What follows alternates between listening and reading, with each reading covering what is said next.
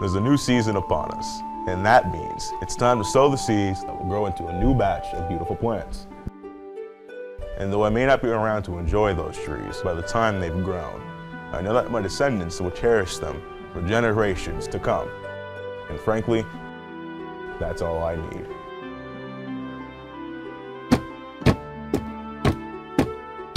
What are you doing? Well, I'm planting the seeds so they grow into new trees. New trees? What do you mean new trees? Why do you need new trees? You got a problem with us old trees? Is that what you're trying to do, huh? No, you're all great. I just think it's time for something new. Who needs variation? Why change something when it's already good? I think he just wants to replace us. Yeah! Yeah, take that. Okay, no more new trees. Good. Let's vow to never change anything, ever.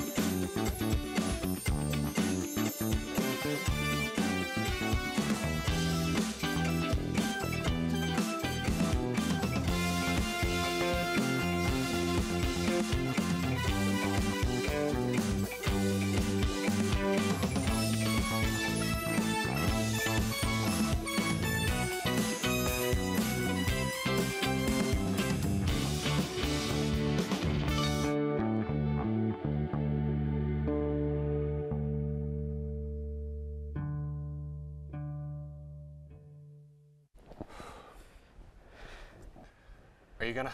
Oh, I thought you were. I mean, I can if you want, unless you really want to do it. Yeah, go ahead. Are you sure? I'm positive. All right. Hey guys, welcome back to. Actually, you do it. I was hoping you'd change your mind. Welcome back to our new season of The Blurb. I mean, The Agenda. I'm your new host, Kyle. Colin. He's Kyle, not me. Is it hot in here, or is it just me? As you may have noticed, some things have changed. For example, we're now standing. And there's a curtain. And there's new hosts like Colin. That's me. We're going strong, Colin. We got this. It's really getting hot in here. It's really cold in here. New season's gonna be really good, like really good. Because you get to see my beautiful face. And Colin's beautiful face. That's what I said. That's what she said. That's not right. I can't do this anymore. Neither can I. Just start the damn show. My name is Joe Finch, divorce attorney and used car salesman. Do you need a divorce? Call me. Oh, you've just been pineappled. Nerd, moron, frickin' loser. You've been pineappled. You thought you were gonna sit here? You were gonna watch your little pixels, watch your little videos? No. How could you be so careless? You've been pineappled. I am here with this. Pineapple. Pineapple.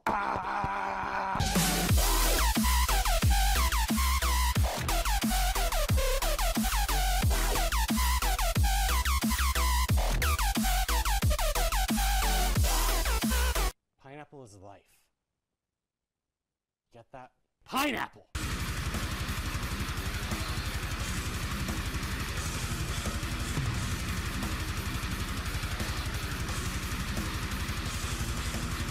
Pineapple. I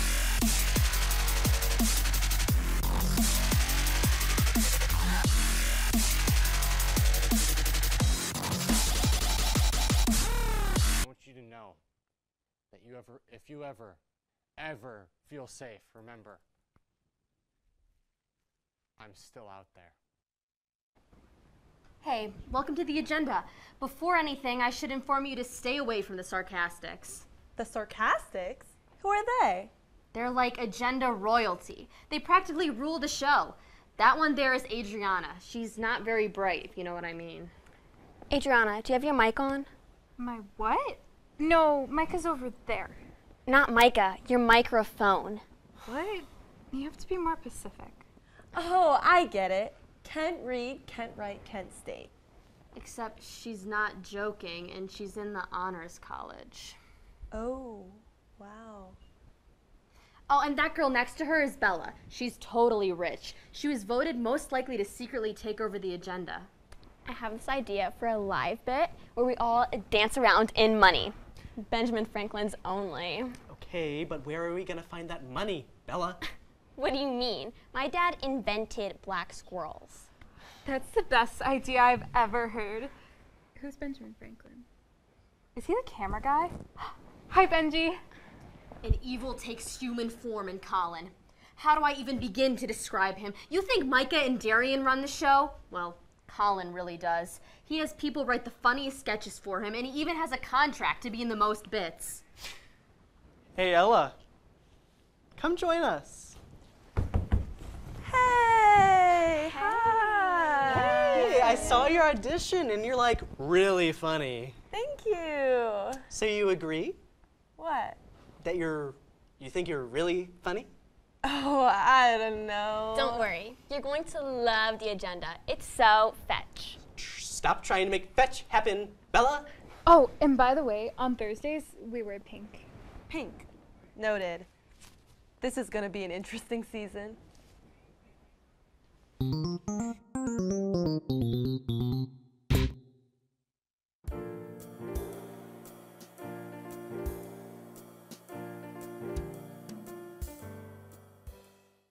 Welcome back, viewers, and a big welcome back to the oldest current member of the agenda, Faye Fosbender.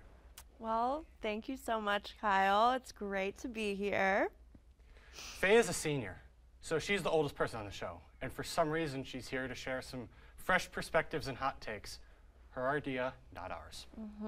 Yeah, I am a senior, but I'm not irrelevant yet. Essentially, being a senior just means I can legally purchase alcohol, and I'm smarter than everyone here, so let's fire this cannon off. You're welcome. Ah, she hasn't changed. Well, Faye, how about you tell us about how you've been doing lately? Yeah, sure. So, I don't know if anyone else can relate, but, since COVID, things have been a little different. Can we all just admit that? Can we all just admit it? Things are not the same since COVID. I mean, you're not the first to say that. That's more of like a lukewarm take, but go on. Yeah, you just don't understand comedy, but that's fine.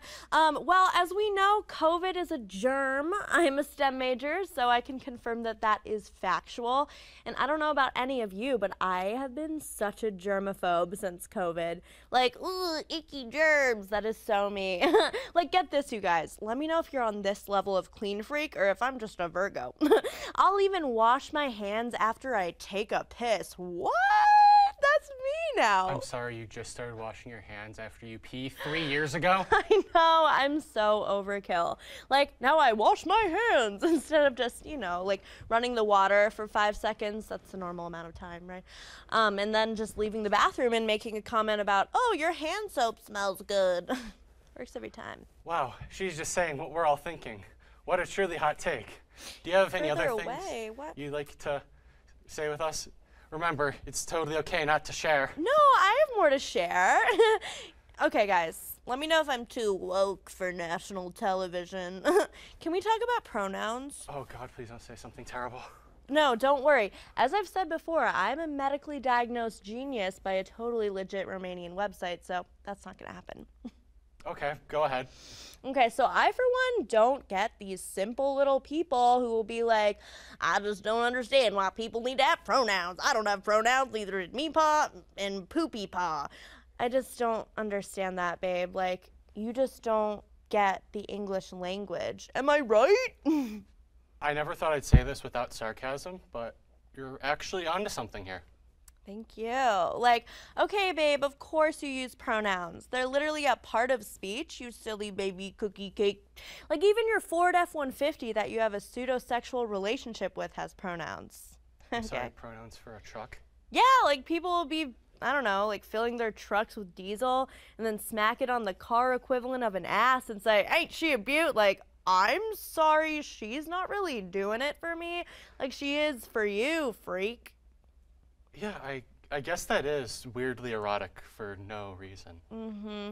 Yeah, and aren't those people the same demographic that say pansexual means you're attracted to pots and pans? Like, no, I don't think you should be talking about that when we all know you're eyeing the tailpipe on your F-150 a little too hard, if you know what I mean. Okay, before this goes from socially conscious to just a little bit gross, thanks, Faye, for sharing your insight with us tonight. You're so welcome, and my opinions are always right, so.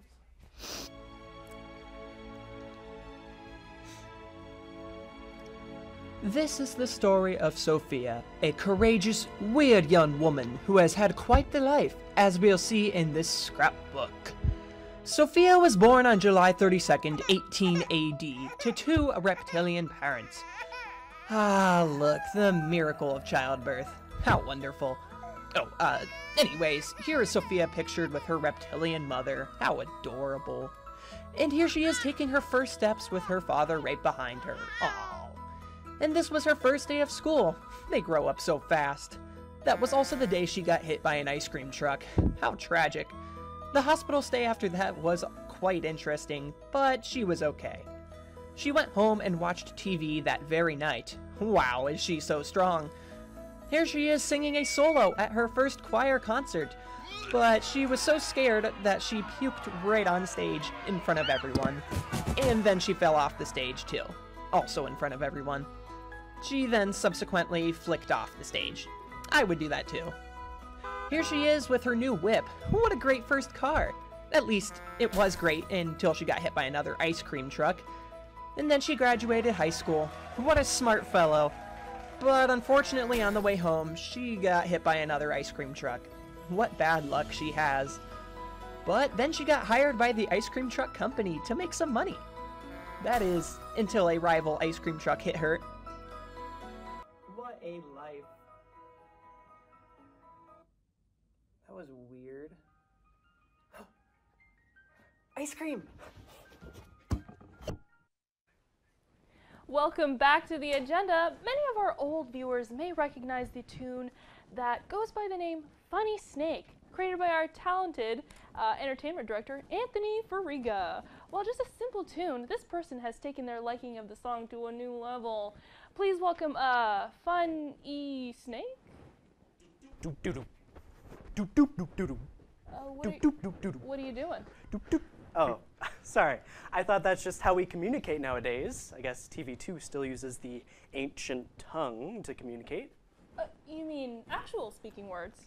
The future is now, old man. Okay, well, so let's talk about your obsession with Funny Snake. Why Funny Snake? Okay, first off, it's not an obsession. Secondly, Funny Snake was like God coming down from heaven and blessing my unworthy ears. I knew from that moment forward that my life has become Funny Snake. I quit my job to dedicate my life to Funny Snake. And I donated all my money and belongings to the Funny Snake organization to worship our great snake. And you're sure you're not calling this an obsession? It's not an obsession! Sorry about that. That was a very funny snake of me. It's just that I'm so passionate about our Lord and Savior, Funny Snake. Do you actually want to buy a copy of the writings of Funny Snake? Oh, okay. Now I know this is an obsession. Oh, you think this is an obsession still, huh? Well, if it was really an obsession, would I kidnap our great ruler, Mr. Entertainment Director, to tell you all about all your non-believers about how amazing Funny Snake is? You did what? That's right. Now tell them about how you created Funny Snake as a message to all of us about our Lord and Savior and how he will arrive and grant us no college debt. What?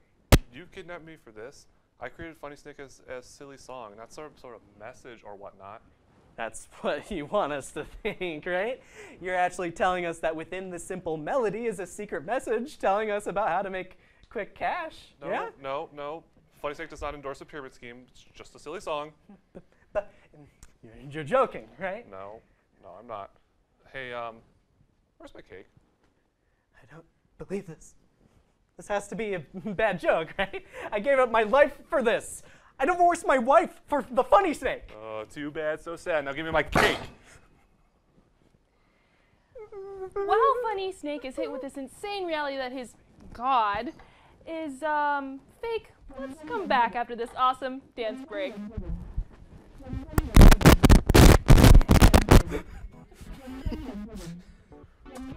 That's definitely glory. Yeah, look at it go goop goop goop. I mean, what is happening right now? I mean, it's just like it's melting and then it's turning into metal. Like, I guess the real takeaway is why don't you just watch the agenda, please? Pretty please. It's at 9 o'clock on Thursdays on KentWired.com. See you there, I guess. And welcome back to the agenda. And I come to you all with some unfortunate news. Truth be told, my co-producer Darian and I spent so much money on the show's redesign that, well, we ran out. We broke all the piggy banks, emptied our savings, and blew through the entire show's budget. I even didn't have enough money to keep paying my housing bill, and I unfortunately got evicted. So I've been spending my nights here at the studio. Anyway, I thought it would be appropriate to share with our 3 viewers at home what all of our budget cuts are. So for one, we now only have 2 cameras and 1 camera operator, meaning that camera 1 is always pointing at me just fine, and camera 2 always has me halfway off the screen. So yeah, that's a thing, but yeah. Oh, and our green screen. Well, unfortunately, the green screen also costs money. And since we're out of cash, the green screen system is actually just permanently stuck on this image that was last displayed on it, which, as it turns out, is this poorly photoshopped image of Agenda cast member Joe Ziak meeting Super Mario during the apocalypse. Yeah, I don't even know why that was on there in the first place, but yeah. Anyway, you may also notice that the monitor that's typically over here, yeah, it no longer works. So to make do, we grabbed a piece of printer paper and we taped it to the front and just drew the Agenda logo. That should be all right. Oh, that one. And we can also no longer afford IFBs, you know, those little in-ear monitors that we were supposed to use to communicate. So now if our crew needs to talk to the cast, we simply just yell across the room. Oh, yeah, the desk. Yeah, you may notice that over here there is no longer our desk. Instead, we actually just have this table here. Yeah, so turns out we actually just defaulted on our debt, and the repossession crews are walking in as I speak. Wait, guys, no, don't take that. No, we need the couch. Come on, where am I supposed to sleep at night? I gave my life to this show. Screw you guys. Ugh. Well, guys, I'm not gonna lie, this really sucks. We screwed up. On a completely unrelated note, if anyone would like to donate to my newly founded charity called the Foundation of Agenda, that would be great. We could really use the money to support our cause in our local community. So if you might want to consider donating, we would really appreciate. What are you doing? Wait, what? I'm cut from the budget? No, guys, please donate. Help! Hey guys, welcome back to another movie review. Today, I'm actually going to be reviewing a record-breaking, groundbreaking, absolutely flawless movie. Came out last year called Morbius. As some of you may know, it was nominated for every single Academy Award, and it's probably going to end up winning all of them. I mean, that movie was just incredible. I haven't seen it yet, but it was, I've seen the memes, and just the fact that it made $362 more billion in the box office is just, you know it has to be a good movie then. And then, they tried to re-release it a second time because people just wanted to see it in theaters again, because I heard that the IMAX was just absolutely phenomenal, but they had to get involved because there wouldn't have been any money left if people went and saw it again. So they had to cap it off at $82,000, which is a bummer because I was waiting to see it. Yeah, when I didn't see that movie, I mean, I was just left amazed. I mean, the highs of that movie. I mean, everyone talks about the one line, "It's Morbin time," which was a great line, but I feel like one line that was really overlooked that is going to go down in history is when Mr. Morb himself says, it wasn't about Morby you or Morby me, it was about Morby us. I shed real human tears when he said that. I mean, it was just such a beautiful, beautiful moment. Yeah, I mean, I'm getting emotional just talking about this now. I mean, that movie is just so good. I can't wait to watch it. Holy cow, what a great way to start this season off. Even if we almost fumbled. But you were there to save it. I saved it. I was overheating, and you kindly removed my flannel for me. Hey, listen, man. You are as much of an asset to this show as I am. I couldn't do this without you. You couldn't do this without me. Well, I wouldn't want to do it without you. I can't imagine being host with someone else. You know what? Every live segment you're on, you kill it. Every time. You're amazing. I'm amazing. You are amazing. I mean, have you seen the Joe Finch skits? Absolute genius. Colin, I can only dream of making something as innovative as Walk the Plank. I walk the plank every day now. Kyle, you are so creative. And I'll never be as good as guessing charades as you are. Prove it. Oh, you're an elephant. That's easy. That's right. You're grating cheese. Yes. Okay. Ooh. You're the quadratic formula. Wow. How'd you guess that? Just like you said, I'm great at this. I want to do one now.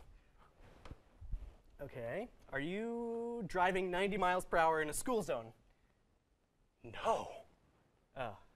Okay, maybe we do have some things to work on, but it doesn't matter because you lighten up every room you walk in. When we go to Eurogiro after this, after we go off air, I'll pay. But don't you dare leave the tip. Don't you dare do it, because I will leave the tip. 30% to be exact. You know what, Kyle? Your coconut shampoo smells great. You know what, Colin? Your weird glasses and chronic acne may make you look smelly and gross, but you are a very funny person. Whoa. I'm sorry. I'm actually pretty insecure about that. I'm sorry, but at least you're funny. Sure, I am pretty funny. All right, it's getting pretty late, so we got to close the curtain. Have a good night, everyone. Have a good night. All right.